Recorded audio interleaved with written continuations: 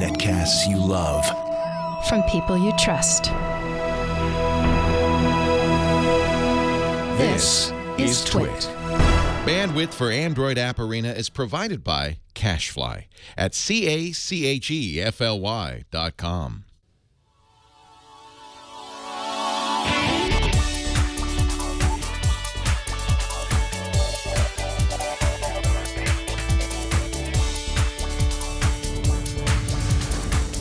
This is Android App Arena, episode 20 for Wednesday, November 5th, 2014. Food is good. Hello and welcome to another episode of Android App Arena. I'm your host, Jason Howell. So some pretty big holidays are right around the corner, which I can hardly believe because what? Thanksgiving and Christmas already? I can never... it just kind of blows my mind.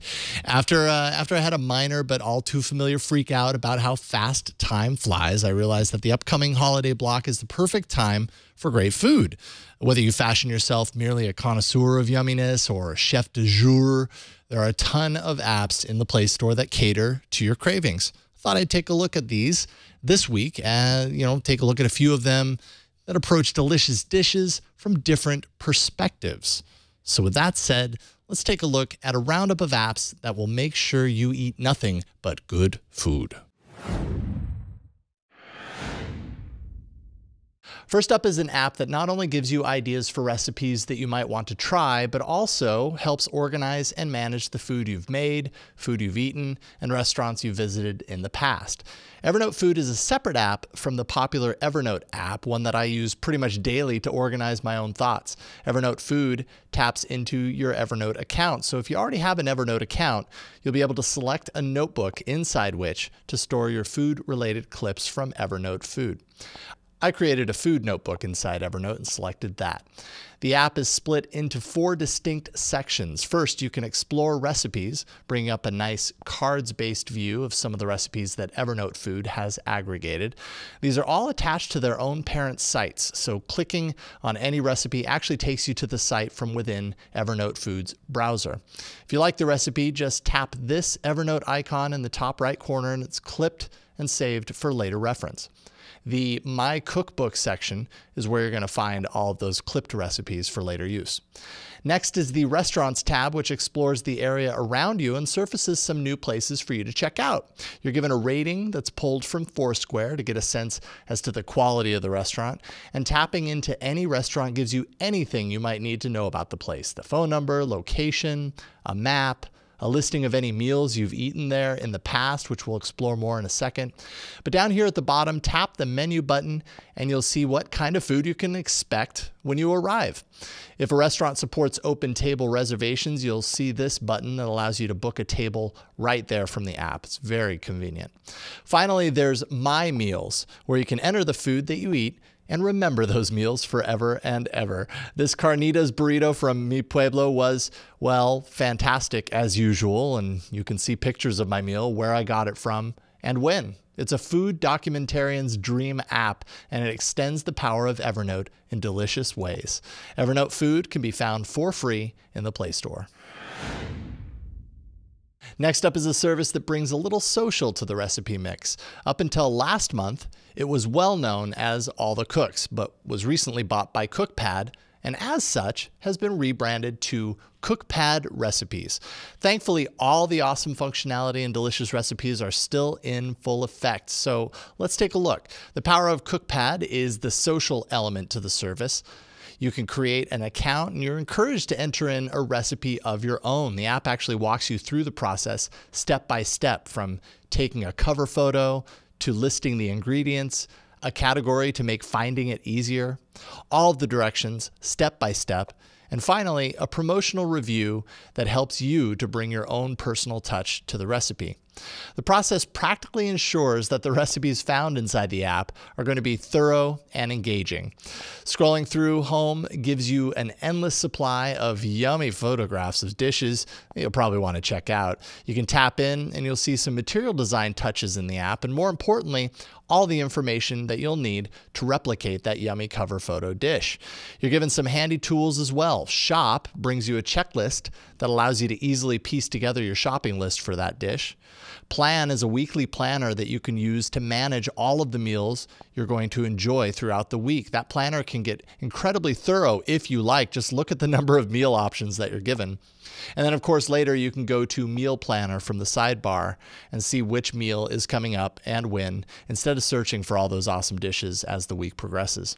Now, back to the recipe page, you can use a conversion tool inside the app if you want to change up the measurement system used. And if it's given, you'll see nutritional facts for the meal. The more you know. Anyone who has made the recipe is welcome to take a picture of the finished product and add it to the recipe as a cook snap. There are user reviews, a questions section for answering something that might not have been covered inside the recipe, and personal notes that you can make for your own preparation in the future. You can also search for recipes by ingredient or by category, so typing in slow cooker, for example, gives me a ton of options, as well as a top contributor of the week to that section. That way I can follow them for future recipes. Cookpad Recipes is incredibly thorough, and thanks to the material design splashes, it looks modern and fresh. Not to mention it has Android Wear support as well. And really, I've only scratched the surface, so if you feel your stomach grumbling, head on over to the Play Store and grab Cookpad Recipes for free. Finally, all this food is fine and good, but well, it's also work. And especially if you don't enjoy cooking or it's been a long day and you're extremely lazy, that's about the time the words takeout or delivery enter the picture. So when you're so lazy you can't possibly muster up the energy to make yourself dinner, why not be even too lazy to call a restaurant to place an order and instead use your phone or tablet and use the app called Eat24. We actually reviewed this app way back on episode 126 of All About Android. By logging into your Google Plus account, you're given the chance to store your address to the service. And by the way, Google Wallet integration is in tow as well, which is a nice bonus. But now that Eat24 knows where you live, you can use it to find some awesome restaurant food that matches your craving. Tap Pick It Up, and you're presented with a list of restaurants that work with Eat24. Tap into any one of these options to see a list of the dishes you can choose from. It's a pretty straightforward point-of-sale entry, so tapping an item then prompts you to select how many you want, how spicy you want it, and any special info to pass along. You also see how many people have ordered this dish, so you can gauge popularity, which can be good if it's a restaurant you've never explored before. Add it to your hungry shopping cart and continue on. With Yelp integration, you can glean even more info about that restaurant, including all of those user reviews that Yelp is known for. If instead you want delivery, just tap Get Delivery from the front screen and pick your restaurant and items accordingly. Some entries even have a ton of photos to get you salivating.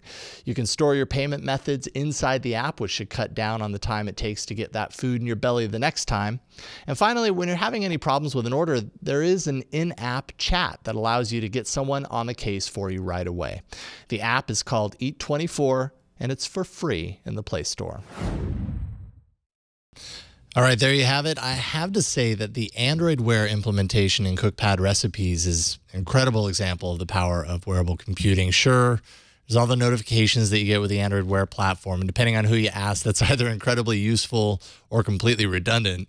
But having the recipes appear on your wrist with swipeable step-by-step instructions is a dream in the kitchen. I'm always stumbling around trying to find my place in a recipe, that's posted up somewhere like on the fridge or the stovetop, and looking at my wrist is just a better way to go all around.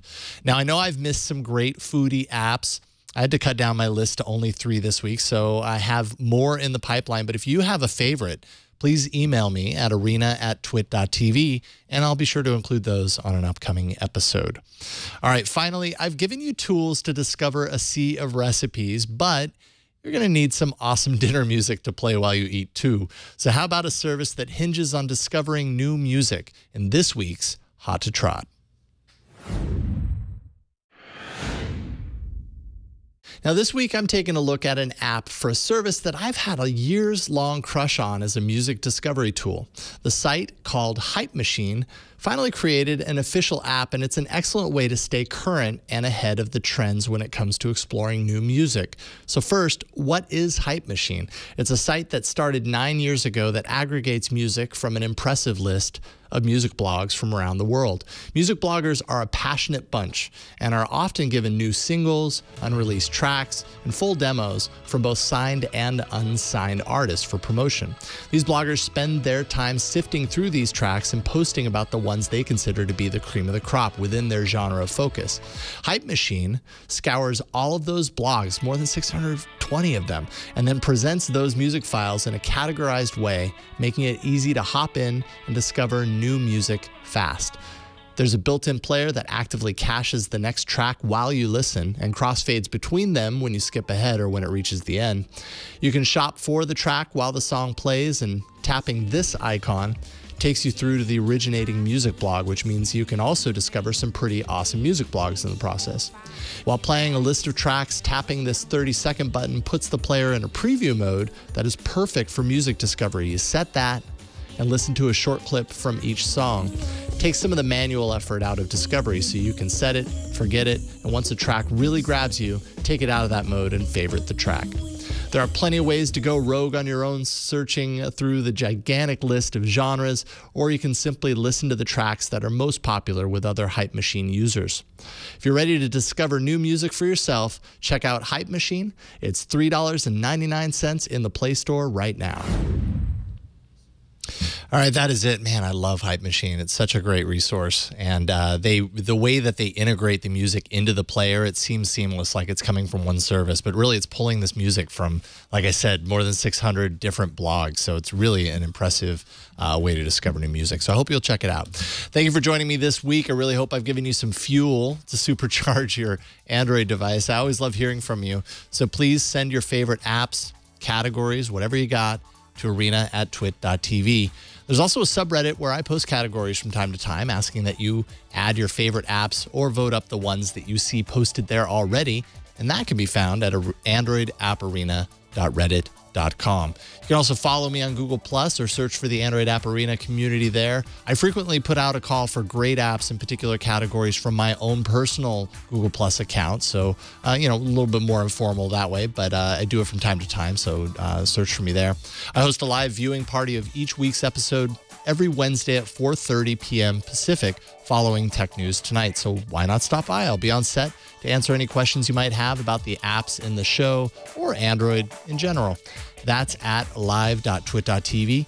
And of course, if you miss the live taping, each week's episode will always appear later that evening on the site and in the feeds. And you can find all that information by visiting twit.tv/arena. All right, that's it, folks. Thank you so much for joining me once again today. My name is Jason Howell, and I'll see you next week in the arena.